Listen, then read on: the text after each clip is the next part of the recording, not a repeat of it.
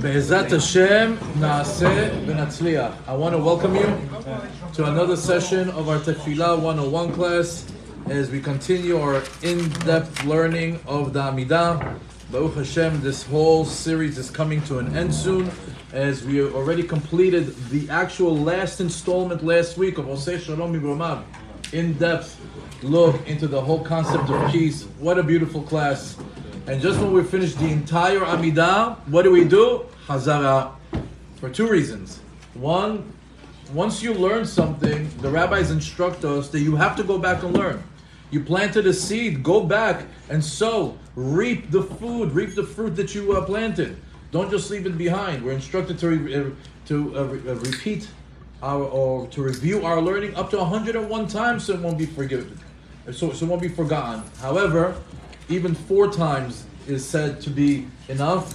And Baruch Hashem, as our custom in Avodat Hashem has been, that every single class we started, we always go back and do a little bit of Hazara. Notice, every time we learn, what do? We got to go back before we go forward. We got to go back before we go forward. Why? It counts as Hazara. It helps us remember. It helps us retain our learning. So, in general, Hazara is important, but in the AMIDAH, it's mandatory. So tonight's class is actually going to be very interesting because it's going to be half halachic, where we talk about all the halachot that pertain to the Hazara of the AMIDAH, which is very important. Just like we learn about every single thing in the AMIDAH, it's very important to know what to do and what not to do during the repetition of the AMIDAH. And while we have a repetition of the AMIDAH, what is the need for it? Where's the source for it? And once we're done with all the halachic ramifications of the repetition of the AMIDAH, what we're going to do is we're going to do a run through from beginning to end, one bracha from the beginning all the way to the end, and we're going to include everything, all the meaning of the words, the kavanah, the intention that we're supposed to have, any body movement that it's connected to it, whatever we're supposed to do during the AMIDAH, we're going to do like a practice run through it. It's not in detail, it's going to be broad strokes, because the details we did. We took every bracha and we spent sometimes 2, sometimes 4 hours on it on each run. So if you need to go and refresh your memory, Baruch Hashem, the catalog is filled with details. But tonight, we're just going to say, if I'm going to do an AMIDAH, what do I do over here? How does it feel? It's also different when you learn in depth one by one, as opposed to when you look at the whole thing in wide angle.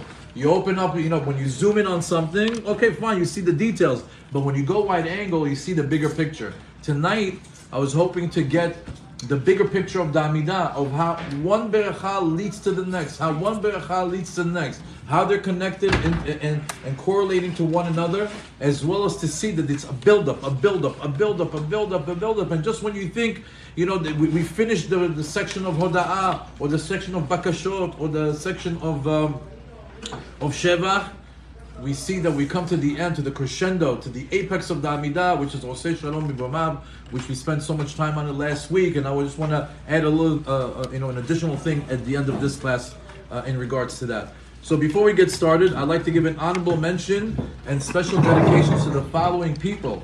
Yitbarach Shemo Shel HaKadosh Baruch Hu, Be'ezrat Hashem, that this class will be to the Ilu Nishmat of David ben Zohara, Yaniv ben Rinam, Michel ben Zohara, Aviv ben Vivi, Esther bat Alia, Abraham Yoshua ben Sultana, Simon ben Alia, Mazal bat Luna, Meir ben Rebecca, Sultan ben Frecha, Yitzhak ben Sevilla, Nisim ben Meir, Rachel bat Bela, Yaakov ben Tamar, Suzan bat Shava, Yehuda ben Aharon, Brendel bat Meirdov, Shalom ben Zohara, Hana bat Hava, Bronchi bat Braindov. Also, that this class will be to the Refuah Shelema of Amram ben Zohara, Lavi Rafael ben Olga, Daniel bat Mazal, Miriam bat Pesi Penina, Yaakov ben Dina, Gabriel ben Mashiach, Keren Chava bat Dona, Nir ben Yehudit, Chaya Yael Shoshana bat Chana Freidel, Leah Sarid bat Yael Shindel, Shaul Yosef ben Garaz, Nir ben Yaud, Heleni Orna bat Chen Chana. Also, that this class should be to the Zivug, Hagun, Mishosh, Mishmatam, to Inbal bat Jacqueline, Guy ben Dina, Shreina Henshi bat Leah Gito, Eli ben Shula, Tamar Adina bat Devorah Miro, and Yosef ben Sarah.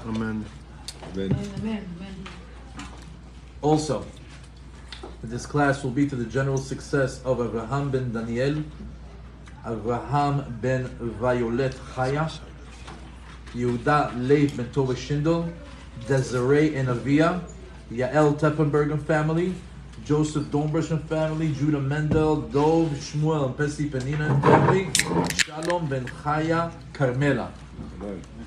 Also, just to show you, look how many people are getting involved. So many people want to be part of this Torah. Our Yisachar and Zebulun sponsors, these are the people that gave the money every single week so we could have this lavish meal over the food, the chicken, the fish, the couscous, whatever we were having, the wine, the beers, the snacks. It costs a lot of money. Anywhere between $600 to $1,000 every single night. Who pays for it? These people. Shashem Varech Otam. The Yisachar Zevulun sponsors. We have Noam Zecharia Ben Zion. Bezrat Hashem, Shashem Varech Oto, V'Sameach Oto. Amen, amen, amen. And also bless his wife Yocheved Bat Leah and his children Yaakov, Zecharia, Yael, and Esther, and his mother Rachel Bat Sarah, and his sisters Galia and Dorit. Also, זיווג הגון משורש נשמתם ופריה וריביה במהרה את ענבל בת שקלין ובת חן בת שקלין. Also, to a good friend of the class has been sponsored from the beginning, Hanan, a good friend of ours who is always sponsored for the Refuah Shelma of Janet Bat Simi, and Shlomo ben Chana and Tzion ben Chana. Also, Rina and Aaron Perkel that have been sponsoring the entire time as well. Aharon Meir ben Rafael Mendel, Mechabat Tzachar in his work, Shlom Bayit, good chinuch for his children. Also Rina Bat Jacqueline for good health, good chinuch for her children, and may she merit to give birth to many more healthy and holy children. And to their children, David Shalom and Ora Alia, to be healthy, blessed with good midot, Bechavat Tzachar in the ways of Hashem. And should Hashem bless all of us with good mazal, Bakol Mikol Kol. Also, special thanks to a very special lady, Yehudit Ben Shabbat, a great addition to our group. May Hashem bless her. Bechavat Tzachar Bechol Maaseh Yadea. It should be going higher and higher. Bechokma, Bina, Da'at, B'Torah, Amen, amen, amen. Chinuch Eladim B'derech Hashem. Noam, and may Hashem bless Noam Elimelech, Asher Meir, Shammai Ben Yehudit, and Parnassah for every single person in this room. Also, Karen and David Barman, Be'ezrat Hashem, Refuah Shelema to Karen Chava Badona, Refuah Shelema, this is also a good friend. What happened to Karen? 1 second. I already mentioned Yaakov Ben Dina. Yosef Tolila, that he is also been a sponsor the entire time for Refuah Shelema of Devorah Leah Bat Rivka, and Zivug Agun to Tova Chaya Bat Rivka, Marlene Ben Or Yved, David Mashiach Ben Alice, Velelu Nishma Daniel, Shlomo Ben Esther Gabriel, Zalek Ben Avraham HaKohen, Miriam Bat Mazal, and Blanche Bat Hannah Anushka. Amen. What happened to Karen Barman? Huh? What happened to Karen Barman? No, just Refuah Shelema, just maybe a stuffy nose or something. And lastly, also we have this week's sponsor that has been sponsoring all of the classes of this week, Anonymous, who's sponsoring tonight's class, Refuah Shelema to Shimshon Mordechai ben Miriam, Yehudit Chaya bat Eita Leah, Binyamin ben Chana, Yaakov Moshe Gershon ben Zelda Rivka, Eliyahu ben Homa, Miriam ben Pesi Penina, Yeshua Yaakov Lem ben Devorah Miro, and Shiduch Hagun to Yachid Bat Prince, and Refuah Shelema to our good friend in the restaurant. And last but not least, all the people that are in attendance. Shashem Varech Otchem, Varech Otchem. Hashem. Also, I'm not sure if I'm going to be able to do it. Also, that this class will be to the Ilul Nishmat of my grandmother, Alia Bat Rachel, that her yurtzeit is Chaf Iyar in a couple of days. I don't know if we're going to have a class for that, but I did want to mention her because it's a few days away. Amen. And of course, all the people in attendance, Hashem Varech Otchem, Sameach Otchem. I mean, I would like to say all your names, but then the class will be over. But I really, you know who you are. I really appreciate you guys coming every single class, learning. Next week we're giving out diplomas. For the graduation of being, for all the time that we put over here. Hashem Varech Otchem, Sameach Otchem, and pay you 1,000-fold for the efforts that you've been making in order to come and learn. Let's get started. That's the most important person. You forgot her name. Sharone, your beautiful mom, all the food. And for my beautiful mom, Jacqueline, Bat Aliyah, that Hashem Varech Ota v'Sameach Ota. Lankry for all the food. Baruch Hashem. Thank you, Lankry. Mrs. Lankry for the food. Thank you so much. Amen. Long life and healthy life. Amen. Continue and prosper. Long life. Thank you, thank you. So, is this it? Okay. I don't have my notes. What do you say about that? Hopefully we'll live. Maybe we should go with the names. All right, don't worry. You know what? Tonight's all on the fly. Mishamayim. Wow. Okay, let's see how we do. Oh, I'm sorry, one more thing. Please forgive me. Oh my And God. the woman behind the husband, your wife, of course. What's the matter? Thank you Your so wife. much. God bless you too. Next time you do the introductions. All right. Tonight's class is the Chazara. It's the actual repetition of the Amidah. The repetition of the Amidah is something that is done on a daily basis, both in Mincha and Arvit. In Shachrit and Mincha, not in Arvit. And there are some halachic laws that one must know when they are praying. What is the proper way to interact in tefillah when it comes to Chazara? So, the first half of the class is definitely going to be laws that pertain to that part of our tefillah, and after that we're going to do a full run of the entire Amidah. So we got a nice night ahead of us. Let's get started with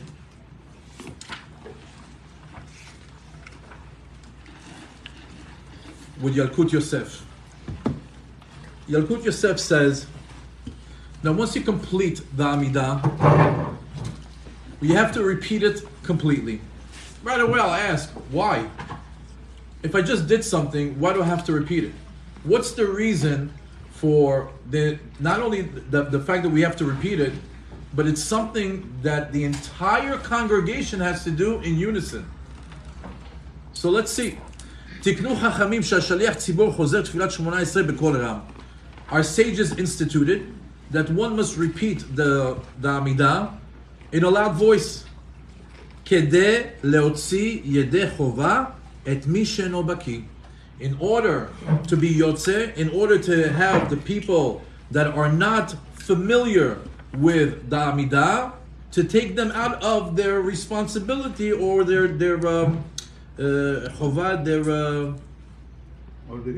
obligation. Thank you, to say the Amidah. What is mi she'eno baki? Let's define that. Nowadays, so back in the days, it used to be that not everybody had a book. Not everybody had a press where they can go into the store and for $10 they get a siddur, right? And $20 a really fancy one, and $100 with a leather cover, right? We didn't have that. So only a few had books. Also, since they don't have books, they can't read it. Secondly, not everybody was literate. People used to work the land. Not everybody knew the words, or sometimes they didn't even know how to read it. So in other words, they had to activate the Shomea Ke'oneh, that they listen to the Amidah, and the fact that they hear it, it takes them out of their obligation. Also, above and beyond the fact that they didn't have the book, and maybe they weren't literate, there's some people that were completely disconnected in a way that they have no idea what they're doing in shul. And by the way, nowadays we have that as well. People that come into the shul and they know nothing. So what do you do with that guy? Is it nice to say, hey, let's check who reads Hebrew. Let's check who understands Hebrew. Raise your hand if you know nothing, right? It'd be embarrassing. So in order to avoid all that, to grab all those people that know nothing, know a little bit, illiterate, have a book, don't have a book, speak Hebrew, don't speak Hebrew, read Hebrew, don't read Hebrew, because remember, we're not living in the land of Israel, we're living in the diaspora. Learning Hebrew is sometimes the second language that we're learning, and it's not so simple, because back in the days, it wasn't like today that we have technology. Back in the days, it used to be that people worked the land, people were busy all day long, physical work. So in order to take all those group of people and make sure that they fulfill their obligation of prayer, the rabbis instituted a repetition of the Amidah. Yes. I have dyslexia, so I have difficulties reading in English, in Spanish, and in Hebrew. So I am very slow reading in the Hebrew So this proves that the Hazara still proves relevant today. You're a prime example of that. You can't say though that someone who comes to shul doesn't know anything, because the fact that he's already in shul, if he's there for the right purposes, means that he knows something. Meaning the Amidah. Yeah. Maybe he doesn't know how to go from the first beracha to the final beracha by heart, right? Or maybe he doesn't read Hebrew, right? So let's not take it like in general terms is what we're saying. So afilu tzibur kulam bekim. So let's just say we come to a situation where everybody in the congregation reads Hebrew, knows Hebrew, even knows the Amidah by heart, and beki'im. Veitpalelu tfilat lachash, and this entire group of people already prayed the silent prayer. Afal piken chozer sheliach tzibur tefillah. He says, even though the sheliach tzibur has to continue the repetition of the Amidah, sheklal hu beyadenu, because we have a general rule. Sha'afal pi shebatal hata'am, lo batla takanat chachamim. Even though the reasoning is no longer valid or reasonable, we still don't nullify the decrees of the sages. Meaning, you're going to tell me, let's do away with the repetition of the Amidah. Because the reason why they instituted it is because for people that can't read, illiterate, don't know, whatever it is that we said. So they said, okay, nowadays, every single kid knows Aleph Bet. Not only that, you know what? Before we sign up people to be members in our synagogue, we test them that they know the whole Amidah by heart. So there's no need for the repetition. Comes Chazal and tell us, no, because that's not the way it works. Just because the ta'am, the reason was lotzi yedei chovat mi sheno baki. Nevertheless, even though that it's not that reasoning is not valid anymore, we have a klal. You should know that things in halakha, certain times there are reasonings that are given to us in halakha that we are prohibited from doing something, and they gave us the reason. And even though that reason is no longer valid, we still have to continue on that rabbinical decree. And it says, "Klal be'adenu she'af al pi shebatal hatam lo batla takanat chachamim." Even though the reason got nullified, but the takana, the dictum of the sages, does not get nullified. So even though kulanu nevonim, kulanu chachamim, kulanu yodim ta'amidah by heart, we still have to do what? The repetition. V'kol sheken. שאפשר שגם בזמן הזה ישנם עמי הארץ שאינם בקיאים להתפלל. He says, but don't be surprised. Even nowadays, we might have simpletons that don't know how to pray properly. ובפרט בעלי תשובה, the ones that are coming back for the first time, the ones that are returning, the בעלי תשובה, שלא למדו בבתי ספר דתיים, they didn't learn in religious schools, so they don't know the proper way to learn, the proper way to read, or the proper way to pray. So they're not בקיאים. ועוד, שאפשר שרבים מן הציבור לא כיוונו תפילת תחת בברכת אבות. He says now he gets into the meats and potatoes for us, because up until now it was simple.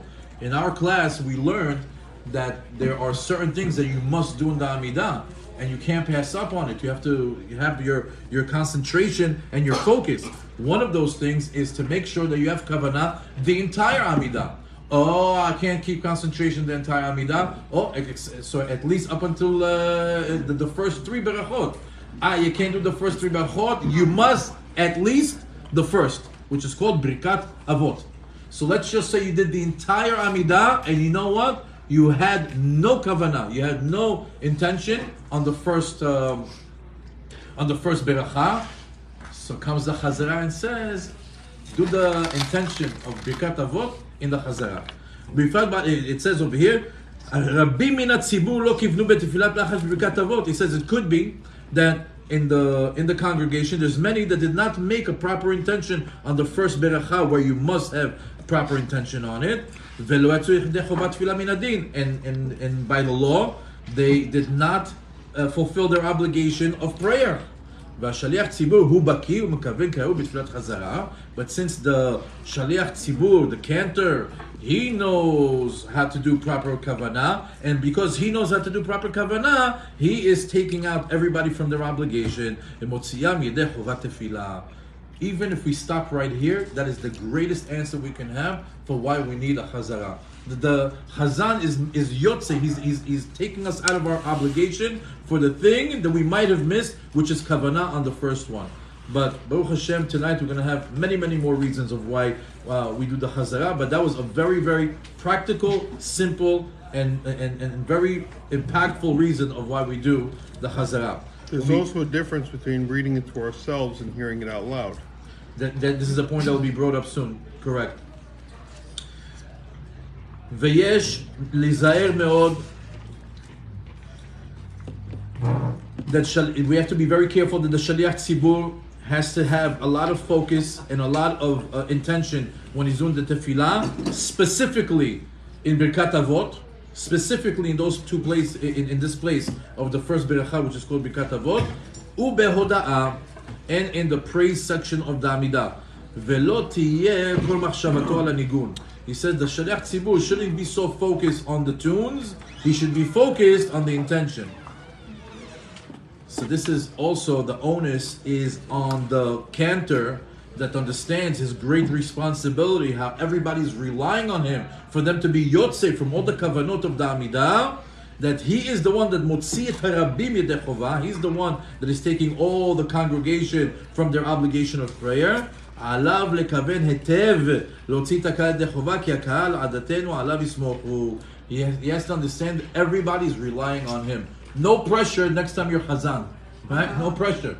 But no, the whole Kehillah, the whole Tzibur is relying on you to do the proper kavanah so they can be yotze in case they miss something in the repetition of the Amidah. Another halakha.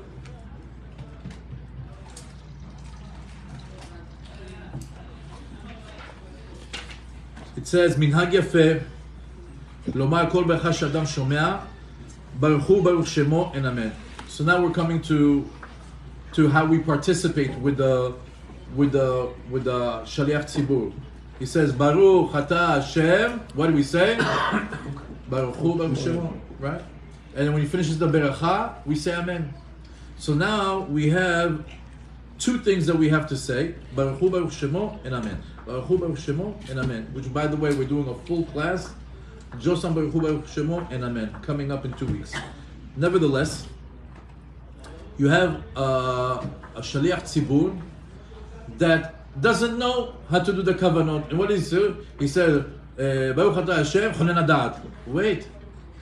Baruch Ata Hashem, Baruch Hu Baruch Shemo, Chonen Hadat. Amen.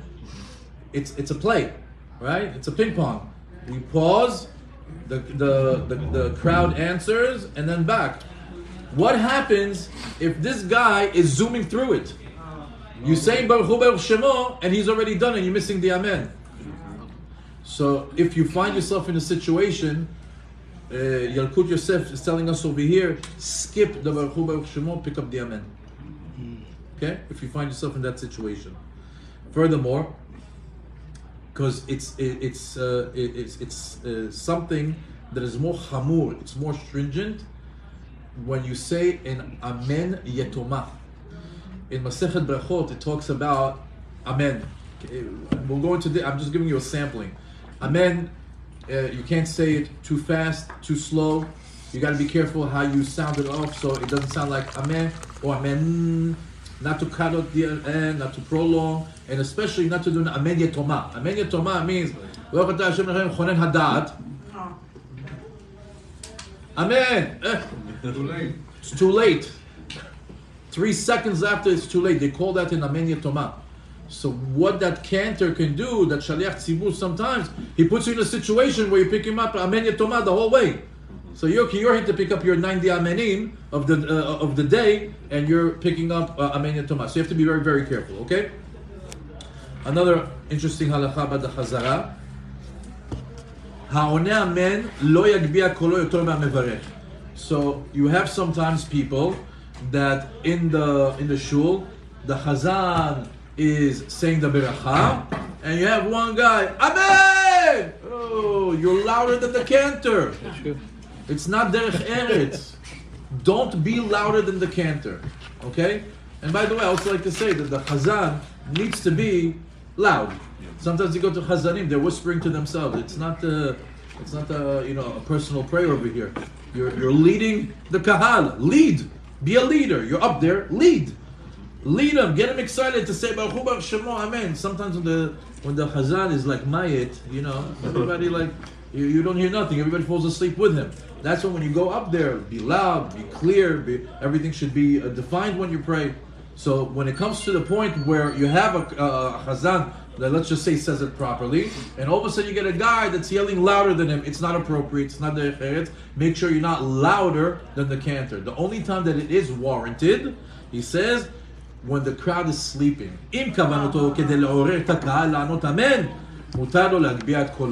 Let's just say, it's 7 o'clock in the morning, maybe you go to Nets, half the people are like praying with one eye open, and then you're like, and you hardly see the guy, It Gadal, Bit Gadal, Shemei Abba, and you hear 2 Amenim. So one guy, Amen! And everyone wakes up, yeah, Amen, I wake up, right? So he wakes everybody up with that big Amen. That's the only time that it's warranted. Again, it's giving us proper etiquette in shul. And during the Chazara, you should know this, because it's very important that during this time we act properly. It says, Mutar lakahal lashevet b'chazarat shirach tzibur. So in the repetition, we're instructed to stand in the first 3. In general, general rule, you can sit down in the chazara, in the repetition. The only time that you need to get up is for 2 things: kedusha and modim. Those are the 2 things that you need to get up and say what you need to say during that time. However, it says one that stands up the entire Amidah. It says over here, Tavo alav beracha. Every time, the Rav Ovadia Yosef says Tavo alav beracha, you want to pick that up. This is extra, meaning you're doing what you're doing you're doing what you're supposed to do by the letter of the law. But when you extend yourself just a little bit more, the rabbi says you get more of a blessing. Why? Because you're giving honor to the Amidah. So even though you're supposed to be standing only in Nagdisha and Amidah, and Modim, nevertheless, המחמיר לעמוד בכל תפילת החזרה, תבוא עליו ברכה. Is there a shuk there in the next room?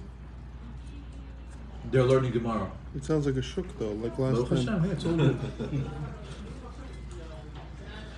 Here's a halakha that we sometimes find in a small minyan when you're only 10 people. We're very makpid in this particular shul with this halakha. You should know it. Is when you're only 10 and you have to do a chazara. What do you do? So we say that you need 9 and 1. 9 and 1 to answer, right? You need 9 congregants, and the chazan counts as 10. So that means you only need 9 to answer to start the chazara. What's the problem with 9 and 1? The problem is that everybody needs to answer. Because if not, what do you fall under? That here I'll read the text. שאם אין 9 מכוונים לברכות השליח ציבור, קרוב הדבר להיות כאילו ברכותיו לבטלה. When you're in a minimized minyan that only has 9 people and the chazan, everyone answer, because if you don't have 10 people answering, then you become into bracha lebatala, God's name in vain. That's a biblical prohibition. Do you want to pick those up at 8 o'clock in the morning? You don't want to do that. He doesn't need to answer. That's the chidush over here. The chazan doesn't need to answer. It could just be the 9 that answer. That's why over here we're going to start getting into the bad habits of people that people do during Amidah, during the Chazara. ולכן, אין לעסוק בלימוד תורה באמצע חזרת השליח ציבור. Do not, it's not allowed, you are not allowed to learn Torah, look at a book, study Gemara, anything during Chazara. Why? Because should you be learning, and all of a sudden your mind goes off on something, and you missed an Amen, ברכה לבטלה. ובכל אופן יש להיזהר שלא להעליב ברבים אדם מסוים מדבר באמצע החזרה, אלא יש להשתיק את המדברים באופן כללי. And if you get those people that talk during the chazara, the worst kind, right? The worst kind. Why? Because in 3 weeks from now, when we learn about what it is to talk during shul, you won't believe it. First of all, you'll be scared to talk in shul and during the Amidah. But they say, so how do you deal with that guy? How do you deal with that guy that's talking in the middle of the Amidah? Don't say his name. Do not say his name. If you say his name, what happens? You're embarrassing him in public, and that's a terrible, terrible sin. It's shfichut damim when you're malbin panim berabim. You don't do that. But you can't say, guys, please, can you be quiet? It's one guy talking. It's only one guy talking, but you're talking in plural. Rabotai, please, quiet. Why? Because you don't want to embarrass that person that is talking, but it's very, very important to take him to the side. There's a story of Rabbi Duvi ben Shushan. It's an incredible story. He says he was in his shul in Brooklyn, and two guys were talking in the back. So he comes to one guy over there, and two of them, they're talking, and he comes to one guy, he goes to him, Ayuni, pats him on the face. He goes to the next guy, boom! No talking in shul! He was so shocked. After tefillah, the guy that got smacked in the face comes to the rabbi. He's like, Rabbi, we were both talking to him. You patted his face. You tell him, Ayuni, me you smack? He's like, yes. He's like, I see you every day for 10 years. This guy's the first time I see him. So for him, I'm gonna be so. But you know better. So you have to be very careful on how you tell people not to talk. It's a big problem, especially during Shabbat. So, just to touch on this one more before we move on to a different book. It says, Shaliach Tzibur Hamitpalel Tfilat Hazar. Let's say you have now the Shaliach Tzibur and he's praying the repetition of the Amidah.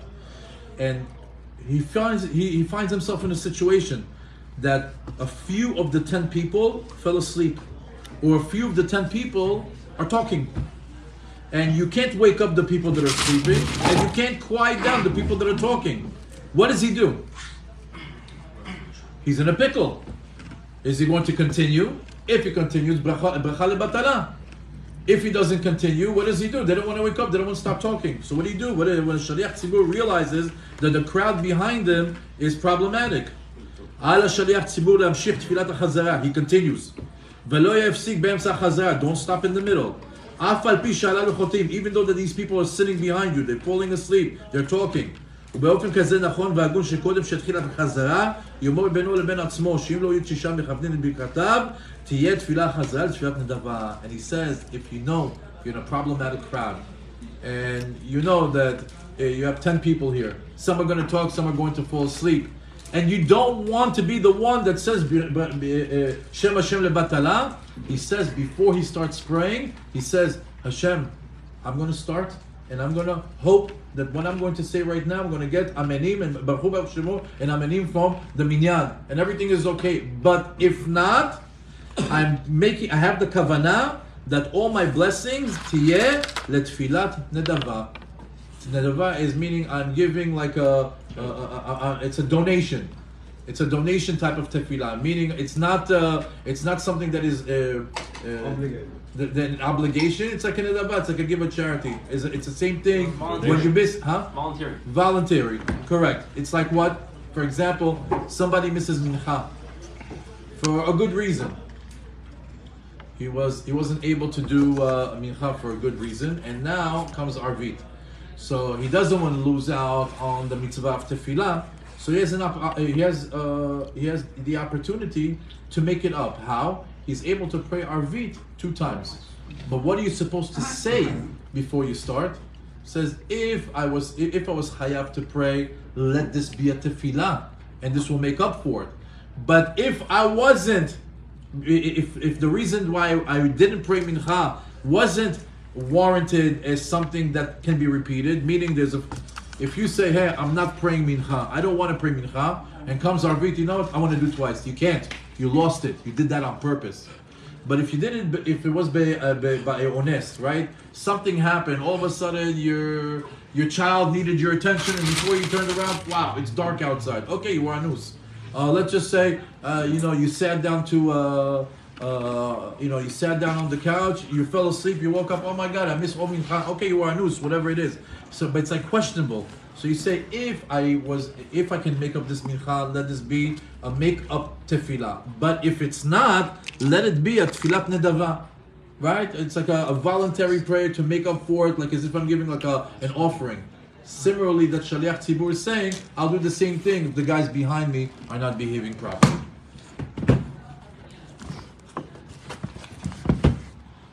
There's an additional halachic ramifications that I want to go through on Hazrat Hashatz. We said that the reasoning for the repetition of the Amidah is no longer valid. It's something from yesteryears, but we still have to perform it because once it's a rabbinical dictum, we have to stick to it, even though they no longer be logical. So there's a few reasons why we should not nullify the decree of the Chachamim, and here they are. They came up with 1, 2, 3, 4, 5 different reasons. One, first things first, lo levatel takanat Chachamim. The Rambam asks, מאחר שתקנו החכמים שירד שליח ציבור לפני התיבה להוציא את מי שאינו בקיא, ועדת רבן גמליאל הוציא אפילו בקיא שלא יתפלל בינו לבין עצמו, לולא זה היו חכמים נותנים לדברים לשיעורים, ולא צריכים לבדוק אדם בבית הכנסת. He says, if they would have done this for a certain period of time, because the only reason why we have this law is because people are not well versed in the Amidah, in prayer, in reading the Hebrew language. So we're going to give you 100 years, 200 years, 500 years. We're going to give you a certain period of time, and then this dictum expires. So they said no. Why? Because it would bring you to a situation that היו צריכים לבדוק את כל אדם בבית הכנסת. Before they come in, you have to check him. You know, you don't know, do we have to do chazara because of you? Do we have to repeat the chazara because of you? Because everybody here knows, you're the only one that doesn't know, so we have to do the chazara just for you. As So it says, in order to never embarrass another Jew, we kept it going the entire time. Secondly,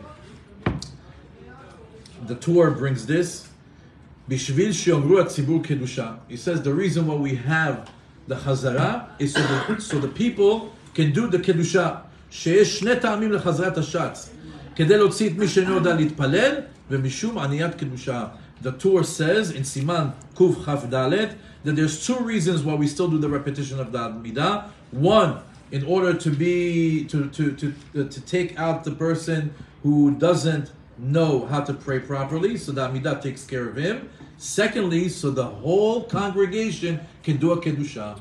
There's an importance of the entire congregation doing the kedusha in unison.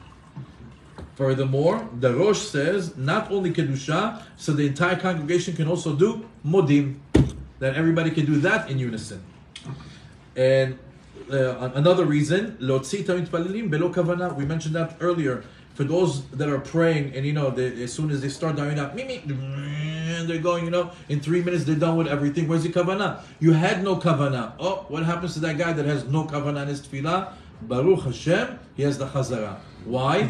Because the rabbi is here praying, or the chazan is here praying. He has the proper kavanah, and he's motzi kol echad refi kavanato. Furthermore, it says that the reason why the repetition is so important, she tefillah bekol. It's a prayer that's said out loud. Now, what's the difference between the Amidah that's said quietly versus the Amidah as a prayer that says that's said out loud? Orchot Chaim brings Ketzad tefillat hatzibur. He says, explain to me, how is it when the congregation prays together? He says when the congregation prays together, one leads the prayer and the rest listen. He says, and tefillah must have a loud voice, as we saw that the prayer of the people of Nineveh As it says in the Pasuk, Vaykreu el Elohim bechazaka. How did the people in Nineveh pray for forgiveness? Bechazaka, in a loud voice. From there we learned that we pray has to be in a loud voice. מכאן אתה לומד שהתפילה צריכה בקול בחזקה. And furthermore it says, יש מעלה יתרה שהיא בקול רם וזוהי תפילת הציבור. He says the higher level tefillah is when it's in a loud voice and when it is with a quorum, with a tzibur, with a congregation. So we see that there's a higher level to tefillah when it's on a said in a louder voice or in unison, as opposed to personally and quietly. Furthermore, the Ben Ish Chai brings, and by way of the Arizal, he says that in Sha'ar Kavanot, he brings this. שבחזרת התפילה חוזרים ונעשים כל התיקונים שנעשו בתפילת לחש. He says, during the repetition of the Amidah, all the rectification happens in the repetition, not in the regular Amidah. אלא שהחזרה מגיעה למקום עליון וגבוה יותר מהמקום שמגיעה לתפילה בלחש. The silent prayer reaches a certain level. The prayer that's said out loud reaches a much higher level than the silent prayer. שבתפילת לחש צריך לדקדק מאוד מאוד בלחש. He says because you have to be very careful when you pray silently. You have to be careful to pray silently. Why? Because the Zohar reveals to us that there are that a person should fear. In Tikkunei Zohar it says a person should fear not to say the Amidah with a loud voice. מפני הפחד מן הקליפות שלא יתחזו בה. He says because if you say your tefillah, your Amidah in a loud voice, the negative spiritual husks are going to cling onto your tefillah and hold on to it. But when you say it quietly, they don't hold on to it. אבל החזרה, משום שהיא מקום עליון וגבוה, אין אחיזה לקליפות שם. The chazara, since it reaches a much higher level in the heavens, those negative spiritual husks cannot cling onto it, even though that it's in a loud voice. The Arizal says that's why we say it in a loud voice with no fear, because they don't have the ability to cling onto it and sabotage our prayer and ruin it. Even more so, how the strength that comes along with it when 10 people do it as part of an Amidah, as part of a quorum. Excuse me, can you say Tefillah in a loud voice? Yes. That's great.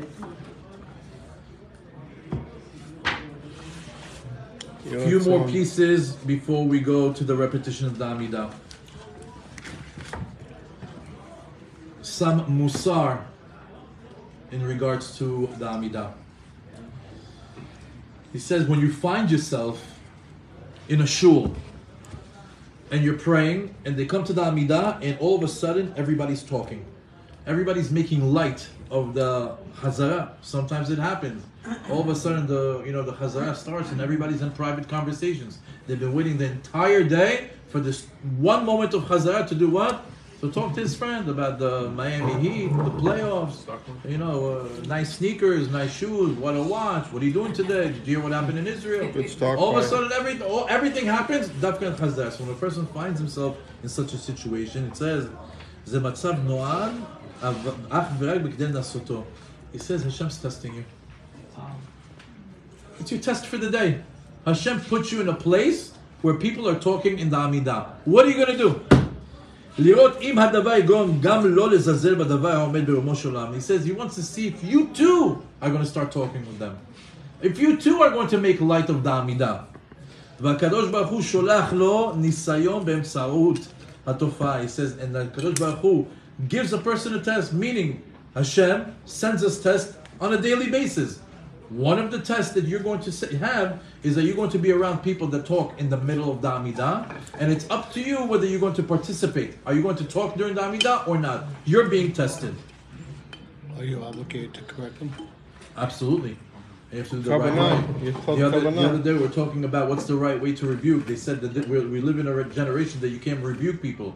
You rebuke somebody, they hate you. You rebuke somebody, they tell you off. Then when you tell somebody, they tell you what's wrong with you. So what do? So you start off neutral. You smile at them. You be nice. You do a second time, right? Maybe you catch him outside. You don't understand. A few weeks ago, it's like so many. It's unbelievable. Just a few weeks ago, I was listening to this class from Sharone Lankry about talking during the AMIDAH. You know what he said? He said that sometimes God tests you with people talking around you, and that's my test. And I wanted to pass the test, and I wanted you to pass the test with me.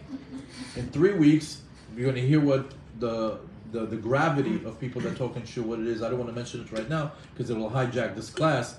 But it's one of the worst things that a person can do is talk in shul. So to make a long story short, you start soft. You share with them something that you learned like that because you learned it. That's why you're mekayim it. Then maybe they'll do that also. And after a while, sometimes you got to come down with the hammer. It all depends. Usually the rabbi isn't a place to do that. Sometimes there's people in the community that can do that. But general, as a first approach, Shaget! They're not going to take it. I don't really care what people think, so I usually yell at Kavana, and usually it gets most people, whether they like me or not. Okay. But I mean, when you try making nice faces, when you try and say, they look at you like you're retarded. It has to start that way, whatever they think. It has to start that way. But here's an interesting thing. God is testing you with the people talking around you. Are you going to fall for that trap? Or are you going to hold up? That was nice. Another one. The Arizal says,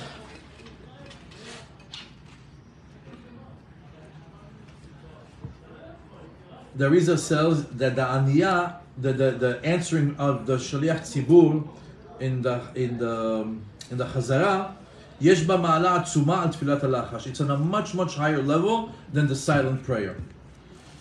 As it says in Masechet Brachot on the 32nd page on the second side, hitpalel velo ne'ena yachzor v'yitpalel. The Gemara tells us, you prayed for something and you didn't get answered. You know what you should do? Pray again. The Arizal says, the Gra is actually chiming in on the Arizal. He says, what's hitpalel velo ne'ena yachzor v'yitpalel? Dahainu chazarat hashatz. The bat luya aniyat tefillah. He says, you know what your prayer being answered is hinged on? The chazara. Again, hitpalel velo ne'ena, that's the lachash. Yachzor v'yitpalel, that's the chazara. He says, when are you going to get your prayers answered? When you have the kavanah during the chazara. How? This is huge. This is if you understand what was just said over here, it's unbelievable. Why? We tune out. In the place where we're supposed to reap, we're supposed to get everything that we prayed for. What do? We tune out. We space out. We look. We laugh. We talk. The guy is saying over here that you misunderstood the Gemara in Berachot. The Gemara in Berachot says, "Itpalel velo ne'ena." That's your lachash. Yachzor v'itpalel. Dehainu yachzor v'itpalel ne'ena. When you go back and you pray again, you will get answered. When's the second time you go? Right after. It's like as if you prepared the land, and the second one is come and pick the fruit. So that's why during the AMIDAH, the Chazara, it's very important to stay focused. Sometimes I see people in the Chazara, they're like this. They're reading every line. I was like, he just read it. Did he miss a word or something? Like, why is he looking back again? And I didn't realize it. I'm saying, wow, kol hakavod, this guy is high level tefillah. Huh? Achidah says that. The Achidah to go back line by line. Yeah. Chazak. So he sees over here that the repetition of the AMIDAH is the answering of everything that you prayed for is hinged on how you behave in the Chazara. Furthermore, he says, if you have a proper intention during the time of the Chazara, it counts for you like you prayed twice. Rabbeinu Yonah in Igeret HaTshuvah says, when the Shaliach Tzibur prays, you must answer Amen on every single beracha. And also, when you're saying Amen, don't be like one of these automatic Amen, Amen, Amen. What did you say Amen for? Was it for Refuah? You said Amen for Geula? You said Amen for Parnasah?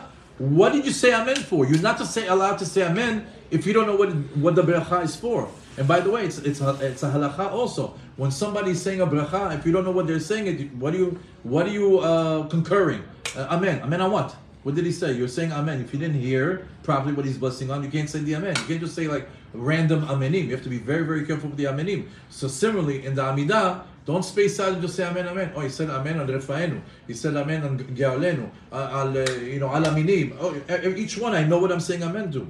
Have kavanah. Ve'esh lo bezeh schar kaful. And when you have kavanah, when you answer amen, and you know what you're answering amen for, you have a double reward. So what do we learn from here? Imit palalta velo kivanta libcha. Let's just say you did the entire Amidah, zero kavanah. What do you do? V'chazata v'itpalalta teh musaf v'lecha nishmat. He says when you go back and if you go back and you pray again, know that the second tefillah that you did because you wanted to do the kavanah, it got answered. So Rav Chaim Volozhin says, "Hamitpalel velo ne'ena yachzor v'itpalel al chazarat hashatz v'yikavem tefillat hashatz ki shem hatefillah mekubelet yoter." So he says like this: the entire tefillah, no kavanah. In the chazara, you're saying amen, and you know what you're answering amen to. It counts as kavanah, and the tefillah goes as if you did kavanah. It's a hack. It's a hack. We just found a way to get kavanah on the Amidah. Oh, I can't do it on my own. No problem. Catch the chazara. When he says about refuah, amen. When he says about geula, amen. When he says about the building of Bet HaMikdash, amen. And the fact that you have an understanding, a kavanah, that you're answering amen to that specific thing, it counts for you like tefillah with kavanah. Again, another reason for repetition.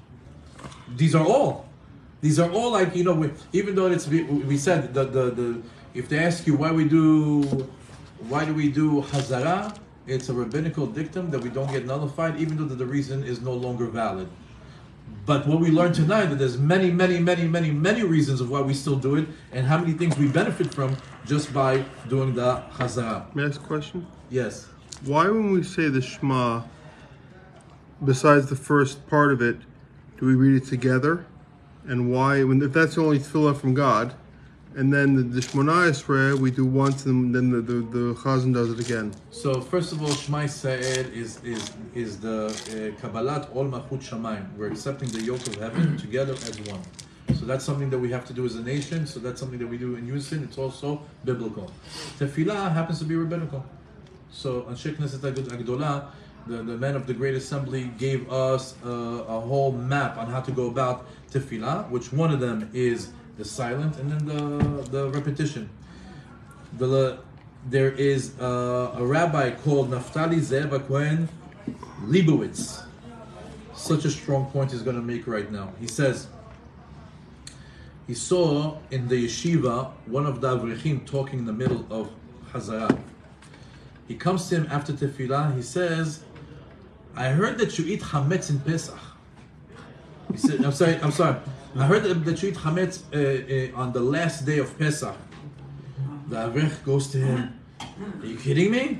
That I should eat chametz on the last day of Pesach? That's an isur derabanan. That's a rabbinical prohibition. I would never do such a thing." So he says, "So what's the difference with talking during Amidah? That's also a rabbinical prohibition." Not talking during Amidah is like eating chametz on the last day of Pesach. Zeisur derabanan, zeisur derabanan. What a smack in the face. You just have to redefine it. That's why also, sometimes, I see people, they wash the dishes with a sponge. It's sochit.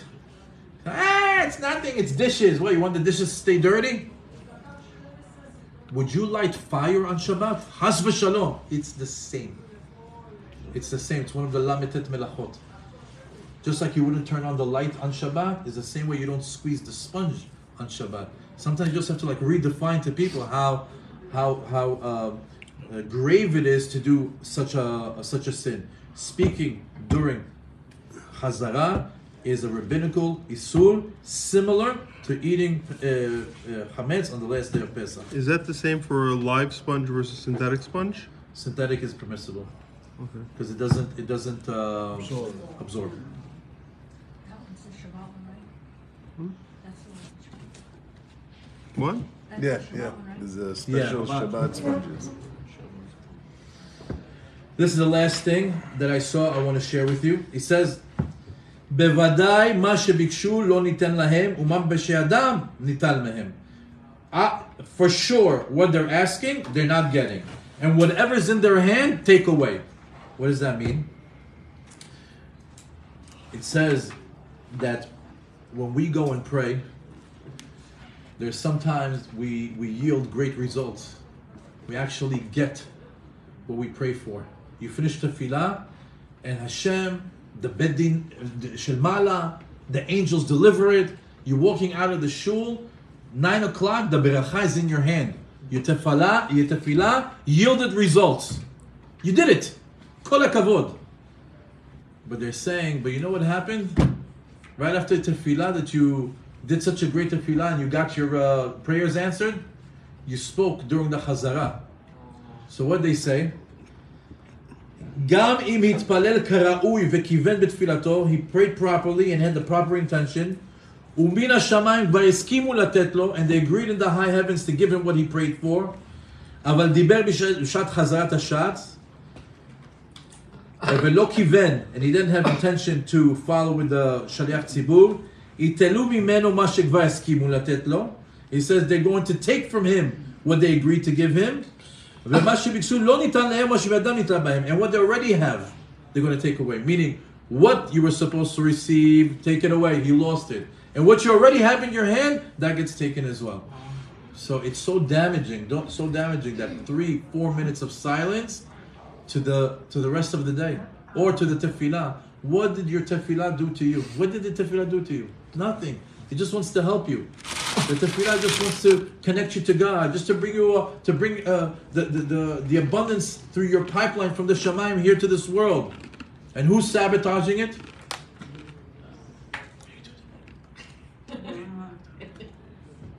That's it. You ruined it. That 2-second interaction. That was some halachic and musar introductions to the Chazara. Okay, Be'ezrat Hashem na'aseh v'natzliach. I don't know. I don't want to go too long. Maybe. Okay, we'll give it a shot. Let's see. So what I want to do right now. It's very, very quiet, but it's good. Is start the AMIDAH from beginning to end, broad strokes of what we're supposed to think, what we're supposed to do from beginning till end.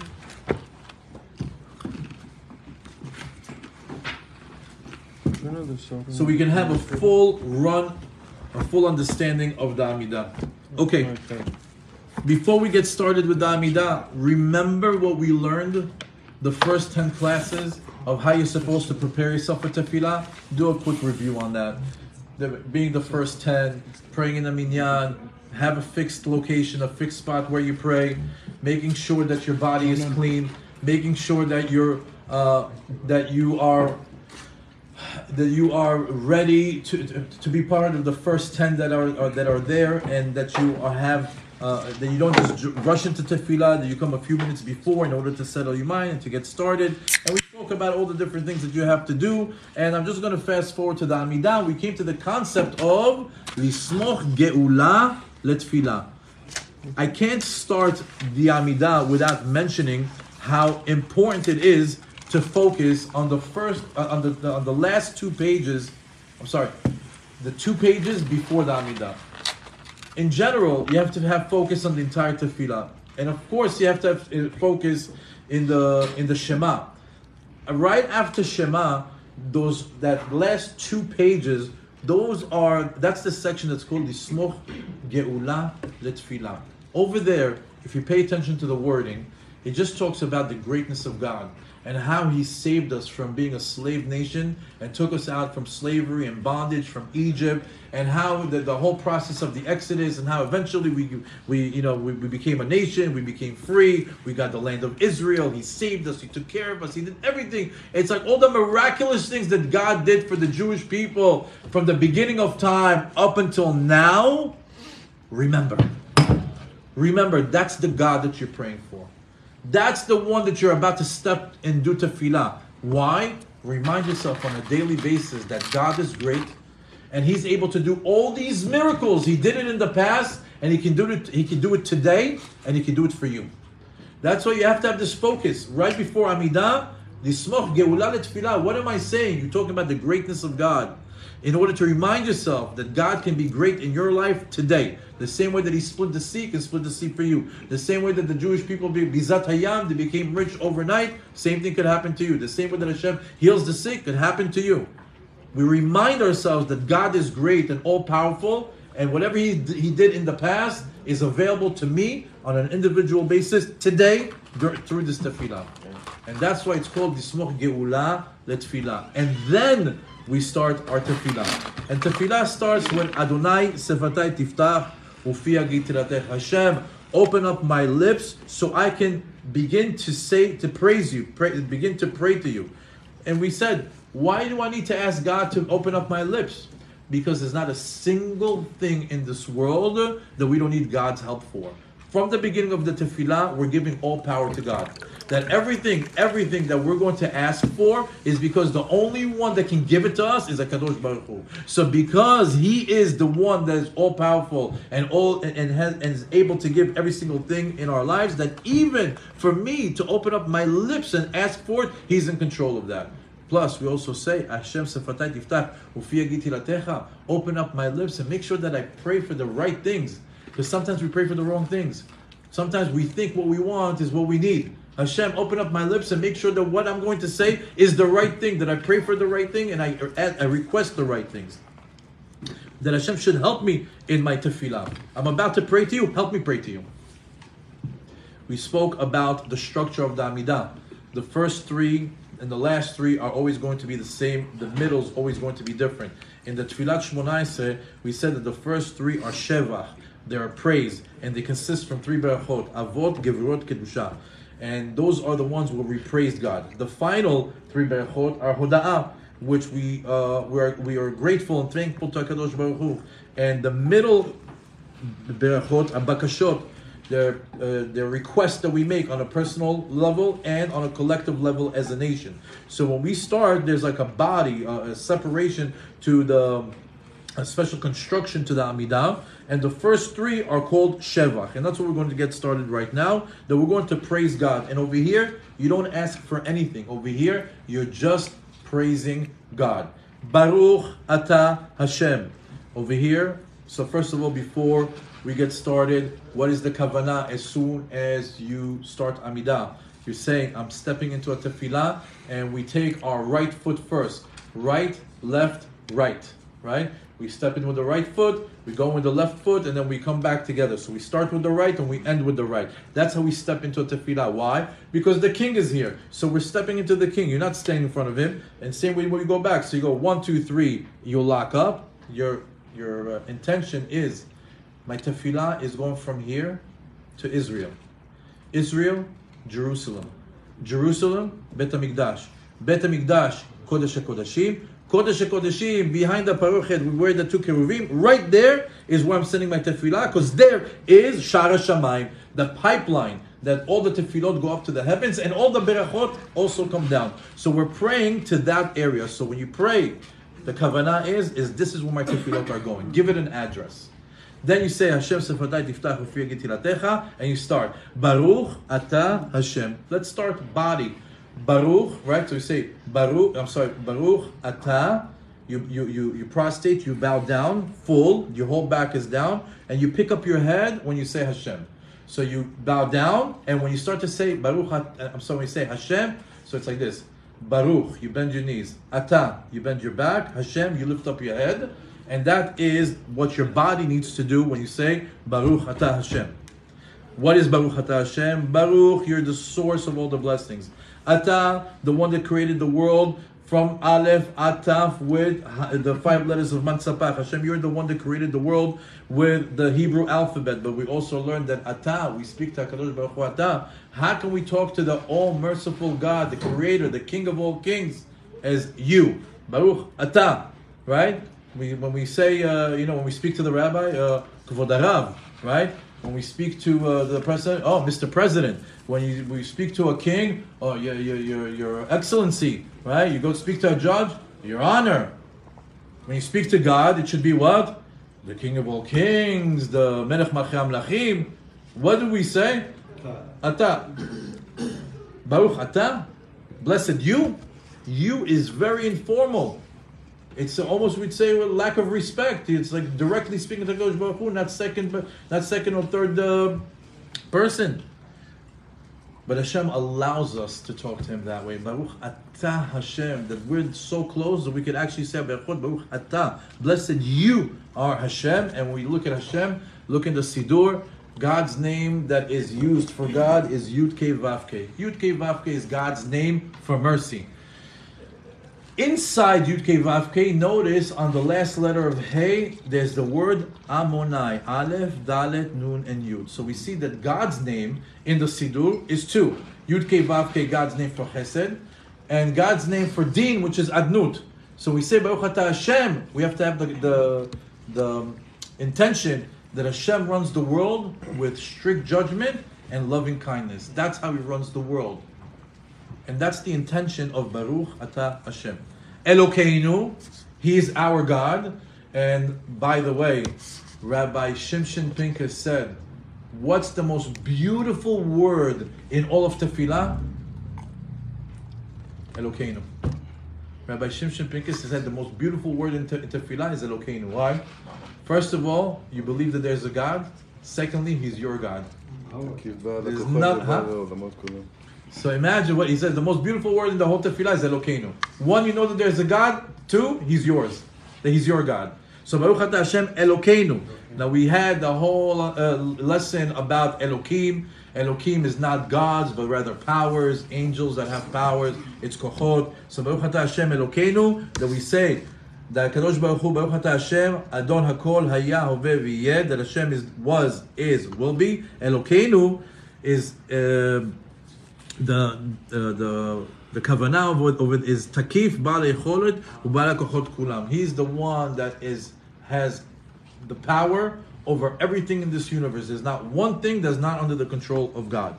So that's Baruch Atah Hashem Elokeinu, our God. Ve'elokei avotenu, the God of our forefathers. Elokei Avraham, Elokei Yitzchak ve'Yaakov. He's the father of Abraham, Isaac, and Jacob. Stop.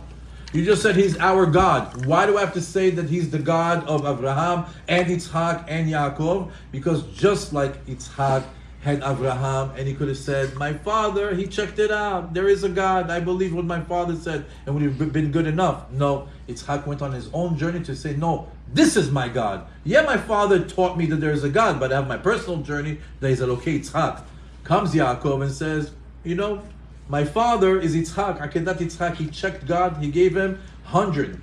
5-star rating. Kadosh Baruch Hu, you're the best. And my grandfather, he's the one that discovered him. He brought monotheism to the world. Avraham Avinu. I don't have to check nothing. I rely on my father and I rely on my grandfather. No, Yaakov says, Elohei Yaakov. I myself also went on a journey. I also found out about God, and He's my God too. So He's my God, He's my father's God, and He's my grandfather's God, and He's also Elokei Avotenu. All our patriarchs, meaning we all must have our own personal journey to find God.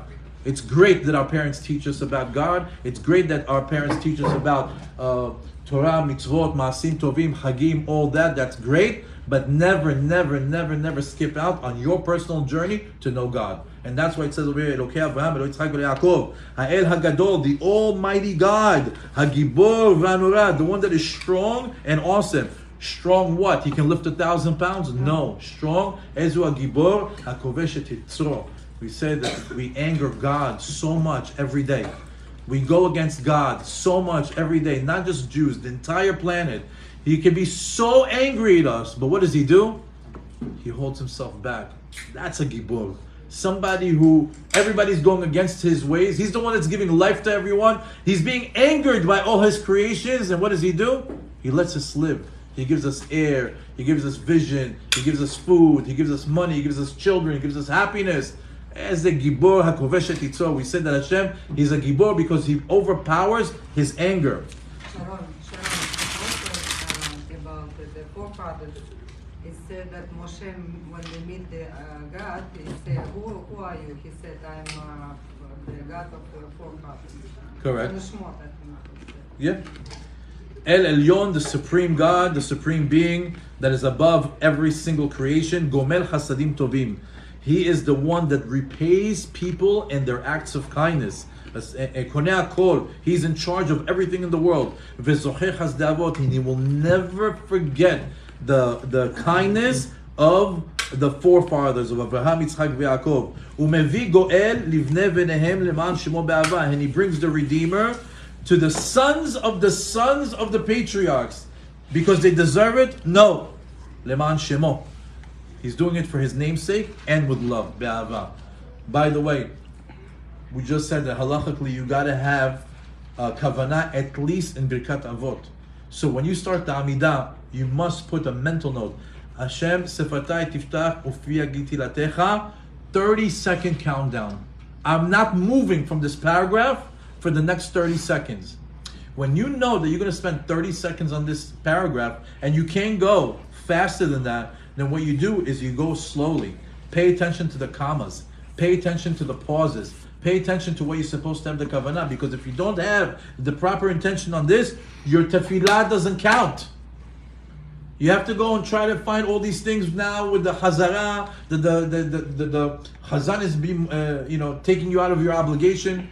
But if you want to do the thing properly, what you do is right here you stop and you say, Baruch Atah Hashem, and you do all the kavanot of Yud Kei Vav Kei Adnud, Din and Chesed, Elokeinu. He's the one that has all the powers. Belokei Avatenu, he's the father of our patriarchs. Elo Abraham, Elo Yitzchak Yaakov. Abraham Chesed, Yitzchak Din, Yaakov Tiferet. Ha'el Hagadol, the one who, with how we anger him and he still is, he overpowers his anger for us. What a great God, what a big God. Hagibor Vanura, the one that is awesome. El Elyon, the supreme being. Gomel Chasadim Tovim. Every time that there's a comma, stop. Give a little bit of thought and thinking about what is being said over here. After this, go. Not a problem. You shouldn't. But in the bare minimum, slow down over here. And once you know that you're taking 30 seconds on it, it sets the tone for the rest of the Amidah. As a matter of fact, we also learned what happens if you're supposed to have kavanah for the entire Amidah, but what happens if you don't have kavanah on the entire Amidah? Wherever you catch yourself, jump back in. Don't say I lost the first one, it's over. The minute you catch yourself, on the 12th beracha, on the 16th beracha, I'm back.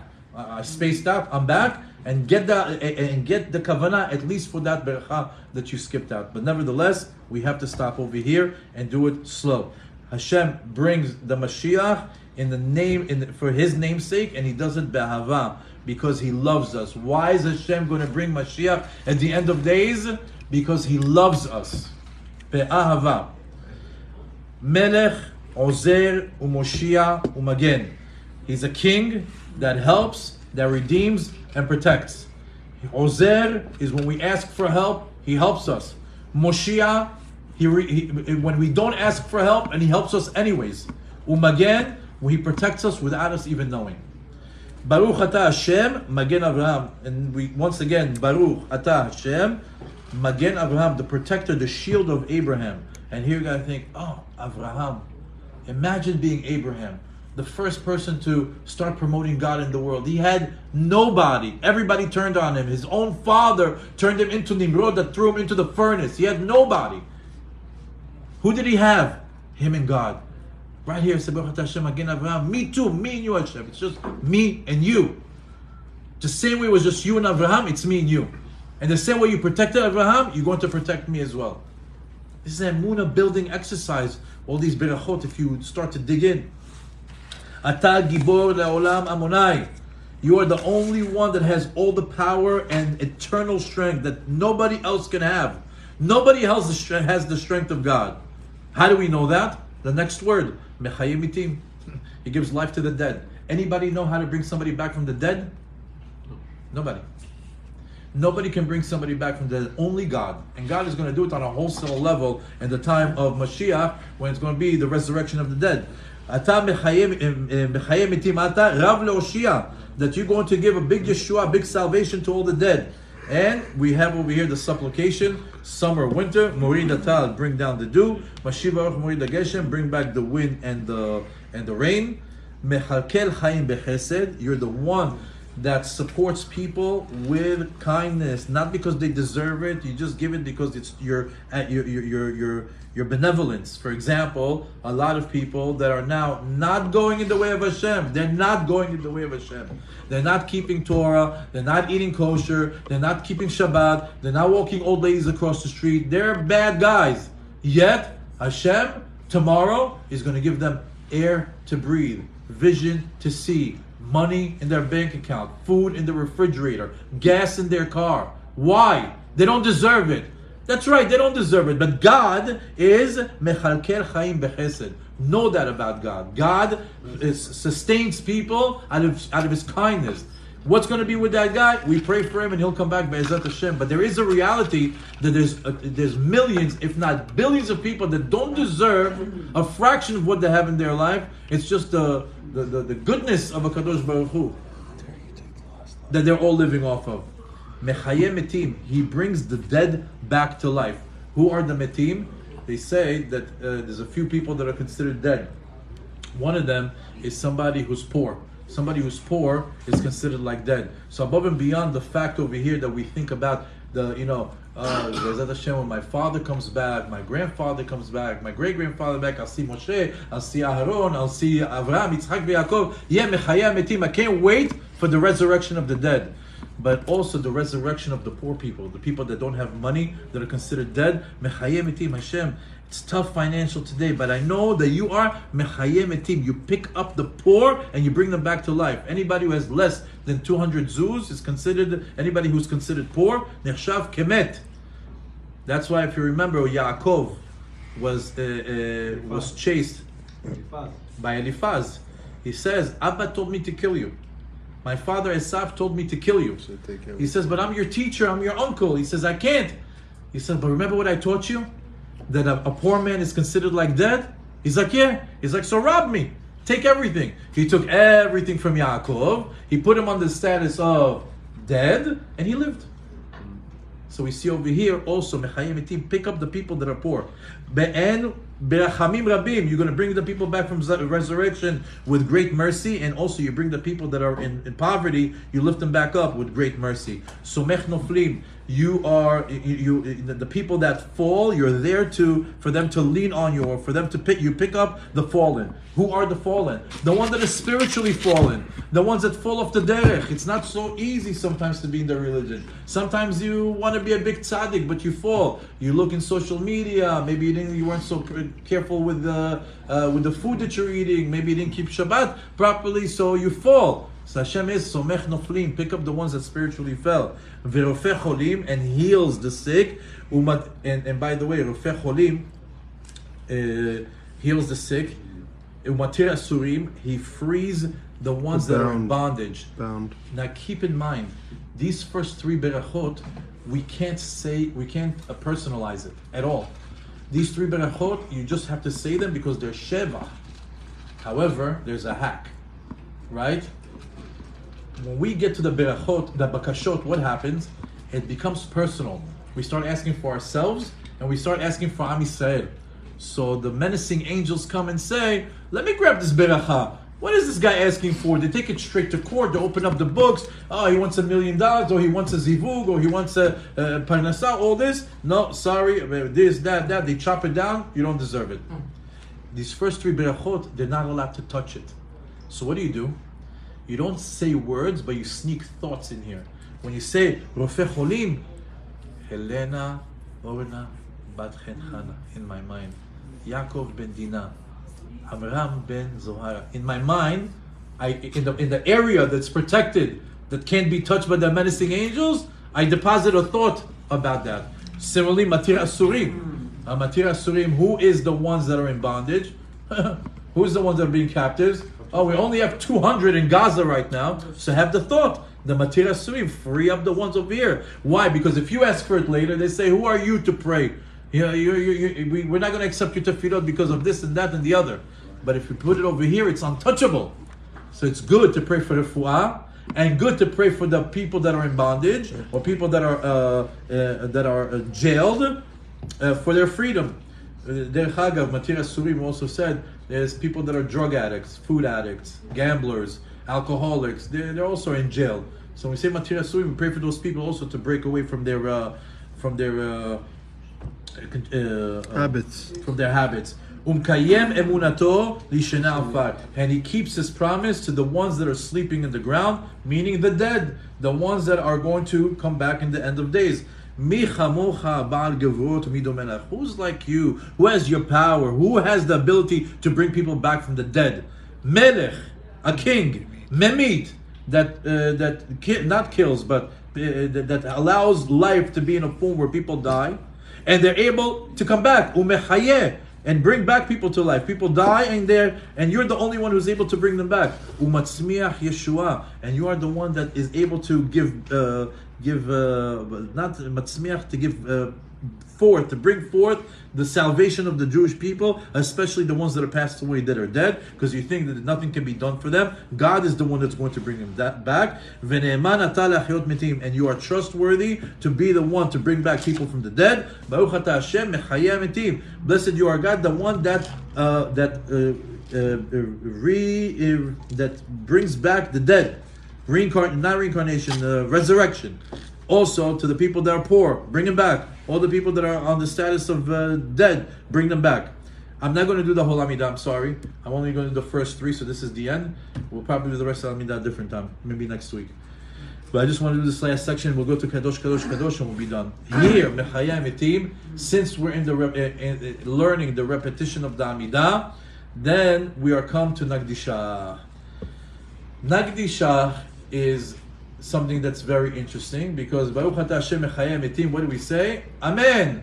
And we take 3 steps forward. How do we take the 3 steps forward? Once again, right leg first, left leg second, right leg third. When we come back and we start to say, Nagdishach v'na'itzach keno asiyah safek kodesh.